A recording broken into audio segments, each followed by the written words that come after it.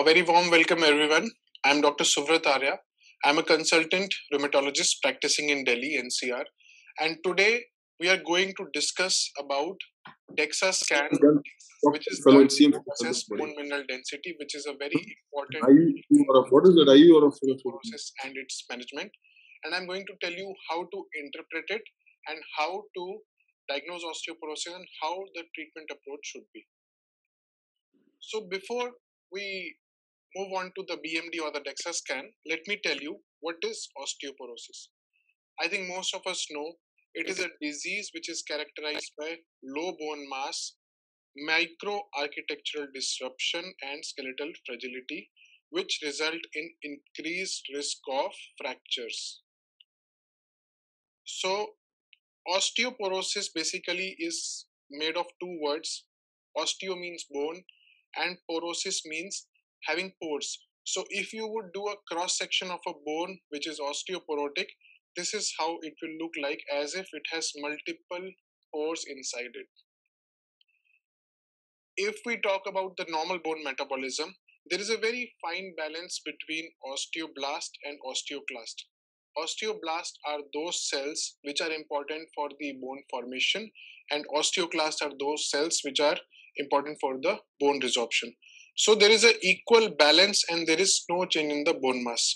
But if there is increased activity of the osteoclast, which result in increased bone resorption, or there is decreased activity of the osteoblast, which is basically meaning decreased bone formation, this results in decreased bone mass and leads on to the osteoporosis. So what are the features of osteoporosis? Osteoporosis usually has no clinical manifestations because it's just the weak bone. It doesn't cause any kind of a pain or deformity. So until there is a fracture, you may not be able to pick up a osteoporosis unless until you are actively looking for it. A vertebral fracture is the most common initial manifestation of the osteoporosis, and other osteoporotic fractures, as we all know, can be neck or femur fracture and other fractures of the distal radius like Colles fracture. So how will you diagnose a case of osteoporosis? A clinical diagnosis of osteoporosis can be made if there is fragility fracture, particularly at spine, hip, wrist, or other bones which are here, or if you do a bone mineral density by using what is called as DEXA scan, and you find a T-score which is given by the DEXA testing, which basically means the standard deviation at any site based upon the bone mineral density measured by the dual energy X-ray absorptiometry. So basically in T-score, we are looking at the standard deviation of the patient from a healthy young male or female in the age of 30. So this standard deviation is basically given as the T-score. So if T-score is less than minus 2.5, that means more negative than minus 2.5, then we have to call it as osteoporosis. Or if the T-score is not less than minus 2.5, but you do what is called as FRAC scoring, and you find that the 10-year probability of a major osteoporotic fracture is 20%, or 10-year probability of a hip fracture is 3% or more, then also you can label a patient as having osteoporosis. So let us briefly see what is this machine and how does it measure. I'm not going to go into too much of technical details how the bone mineral density is measured and T-score is calculated, but I will tell you. So this is the machine in which a patient usually lie down on this position. The hips are flexed slightly so that the plane of the femoral neck is parallel to the table and perpendicular to the X-ray source, which is here. The detection of these X-ray is done by this area, and there are basically two X-ray beams which are fired at the patient, and that is why it is called as dual energy.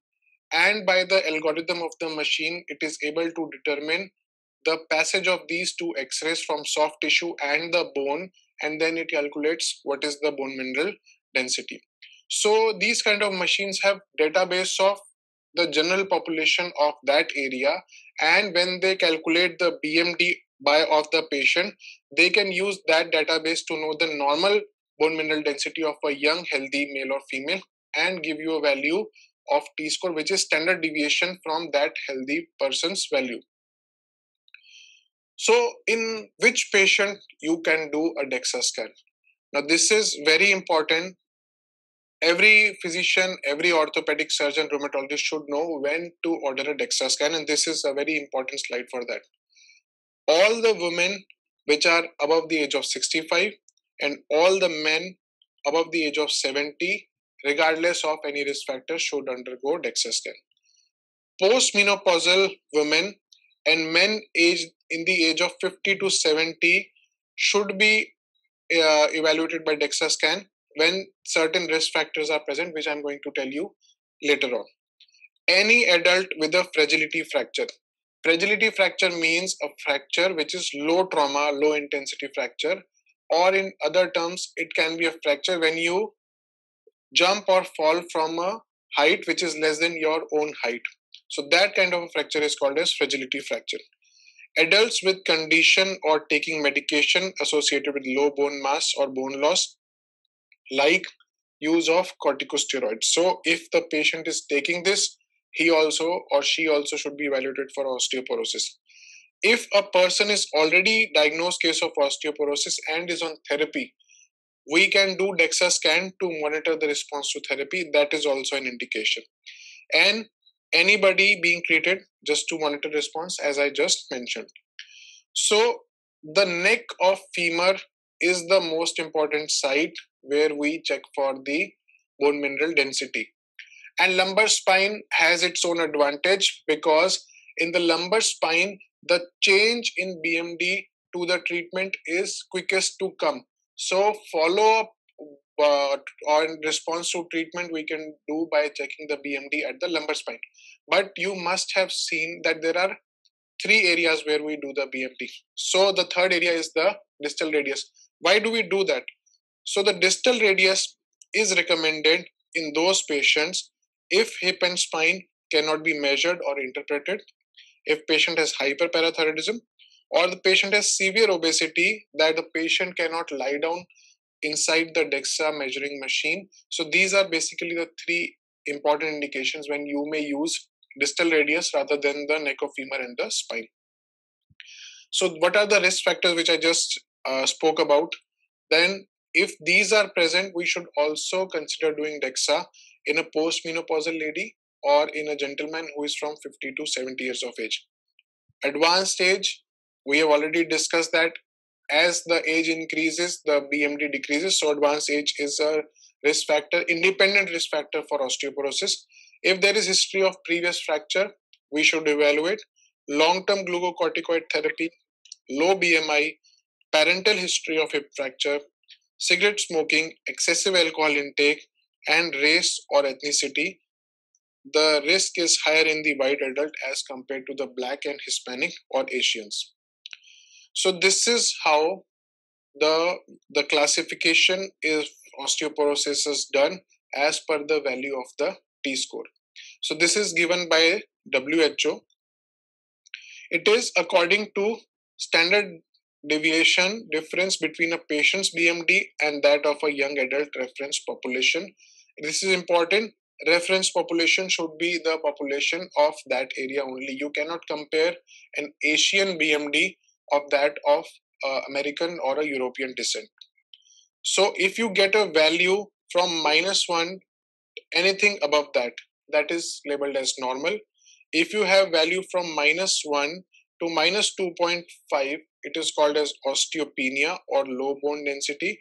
And if you have anything which is less than -2.5 or more negative than -2.5, then you can be called as having osteoporosis. So this is a example of how you get the value of a BMD done at neck of femur. So the most important 2 things which you have to see here is the BMD and the T-score.